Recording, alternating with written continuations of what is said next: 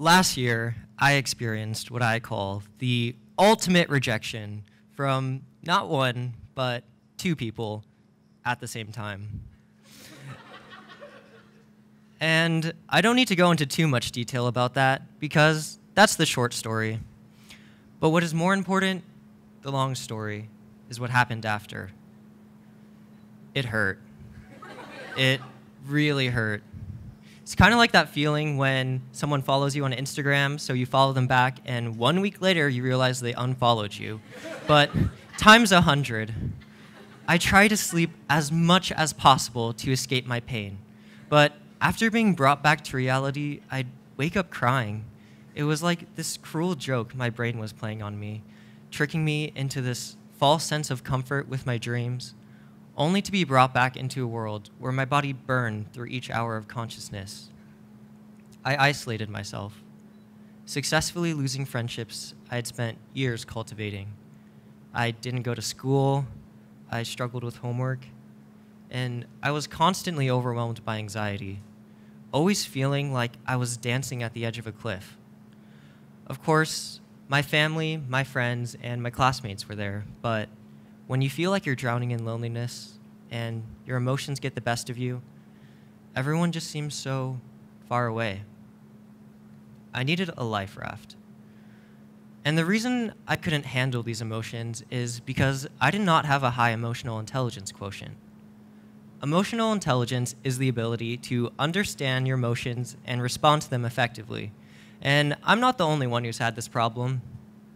Anxiety and depression is rapidly increasing in high schoolers, and even middle schoolers. The American College Health Association found a significant increase from 50% in 2011 to 62% in 2016 of undergraduates reporting overwhelming anxiety. So what happened?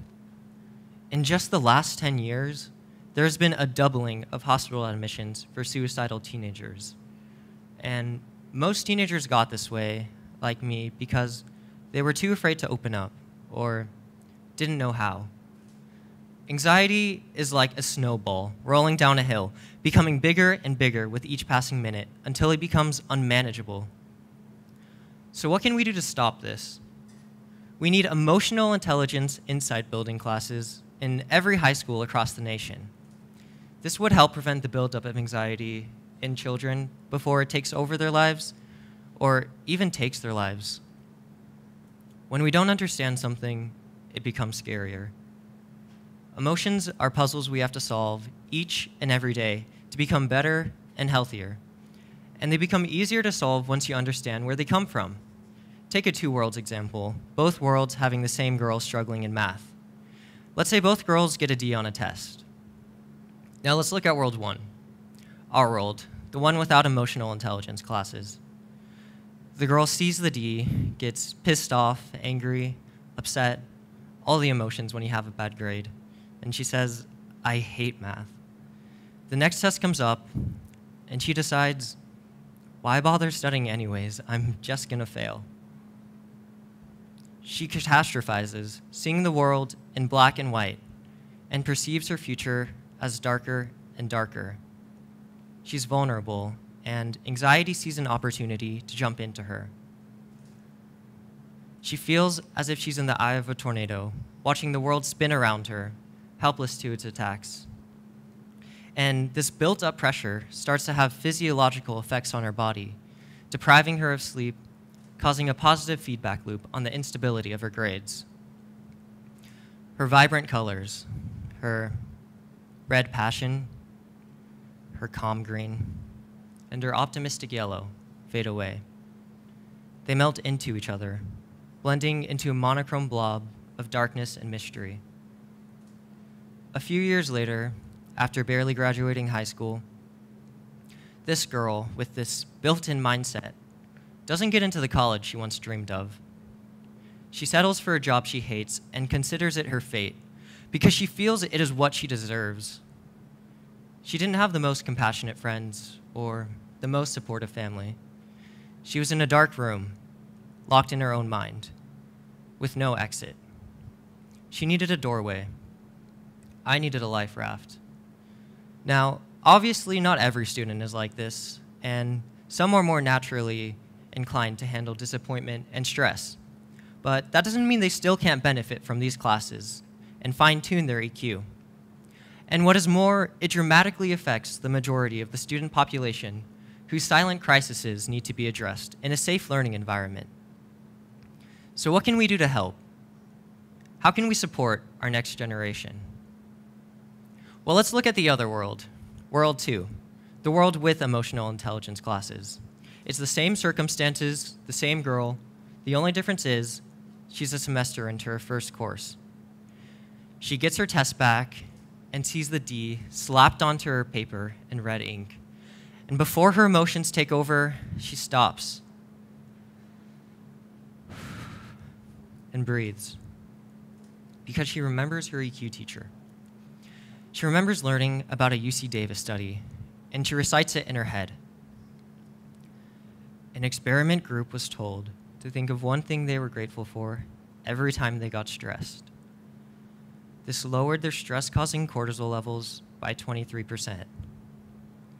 She remembers that these positive, gratuitous thoughts can become reflexes that are eventually built into the brain, and that people with these reflexes, when hit with waves of stress, almost instantly combated it.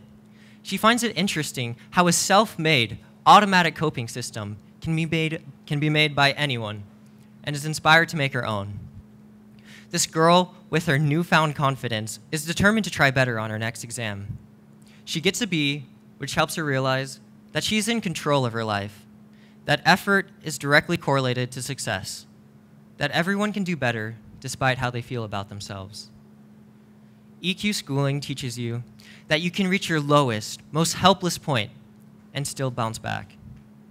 As the girl's emotional intelligence increases, the flow of information between her rational and emotional brain increases, allowing her rational brain to comprehend her emotions better than before and prevent them from overtaking her. Compare World 1 and World 2. We live in World 1, but I'd like my children to live in World 2 and have an opportunity I didn't have, to learn something essential to life. An important part of EQ is to understand that it is not fixed. It has an unknown capacity that anyone can utilize and grow. And it can act outside the scope of helping emotionally vulnerable kids. For example, imagine your friend Becca ignores you. You wave to her in the hallway, put on your brightest smile, and make direct eye contact with her, and she walks right past you. Now, the first thing that can pop into your brain screams, "She hates you," as your brain gets rattled with negative assumptions about her. Or she could have just failed her test, or been yelled at by her mom earlier that morning, or maybe she just didn't see you. We, as humans, tend to assume the worst case scenario, mainly because we don't want to give ourselves false hope. After all, pain is easier to accept after you've given up. But these assumptuous thoughts poison our well-being. More often than we think, negative or aggressive actions directed towards us have nothing to do with what we did or who we are. More often than not, it's the other person's issues being projected onto us. EQ schooling helps people understand that, really understand that. And with that knowledge, poor experiences can be converted into great ones. You ask Becca what's going on in her life, how she's feeling, and instead of isolating her for ignoring you, you become closer friends as she spills her problems to you. And here's another EQ tip.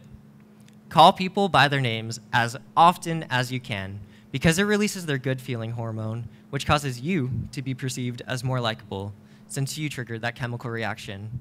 It's a fun way to trick people into liking you. It seems small and insignificant, but it really works.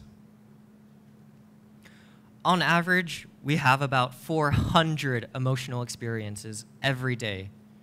How nice would it be if we can make just over half of those positive?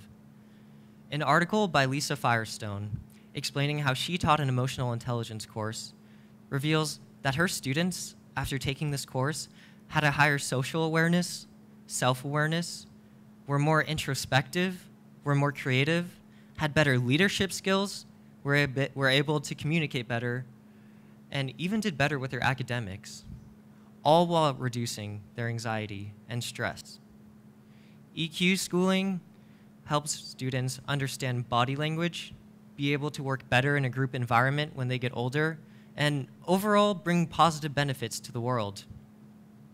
Now, Western culture has a habit of labeling emotions as good or bad, but judging yourself for having these emotions and labeling them as undesirable prevents you from realizing what created them. And when you ignore what created it, you ignore how it can be solved. Last year, my coping mechanism was to lock myself in my room, pretend I didn't exist, and empty my mind. But using your brain with no idea of how it works is like trying to play Monopoly for the first time without instructions. It's confusing, frustrating, and hard to win. Although, to be fair, Monopoly is hard to win even with instructions. Emotional intelligence videos I found online were my Monopoly instructions. By watching these videos, I was pulled out of my hole. It allowed me to accept help from my wonderful family and my friends whose support I rejected in the past. I tried new things and failed at some, but it didn't matter because I saw my life as a heart monitor. You can be high and low, to the tops of the mountains, to the depths of the valleys, but that means you're alive, that your heart's beating. And if you reject life, never reaching high for the fear that you might fall, your heart stops beating. It's still. And your story's dead. If you ever feel like you're flatlined, do something fun. In this time span of the universe, we are only alive for like a second. In 1,000 years, no one's gonna remember your embarrassing moments. That time someone lent you their pencil and you accidentally started chewing on it. That time your stomach exposed your hunger in a silent math class. Or that time you were rejected. It's okay. It means your monitor's going crazy, that you're living your life to the fullest.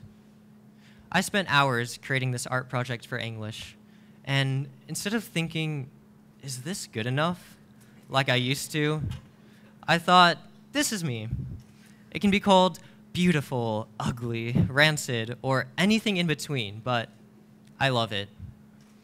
So think, if only a few hours of watching these videos a week helped me this significantly, think of what scheduled emotional intelligence courses could do for a nation. Thank you.